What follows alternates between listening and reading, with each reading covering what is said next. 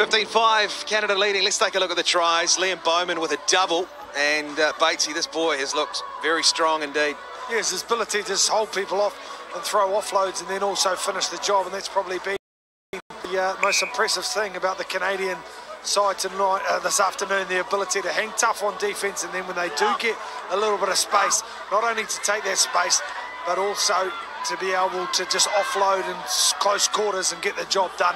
Their grit and determination is what got them this 15-5 lead with a minute to play. And Taylor, we see the third try, really counter-attacking stuff from Canada and finished by Dakota McMillan. Oh, it's the attitude to go from defence to attack and pick yourself up after having to do so many tackles.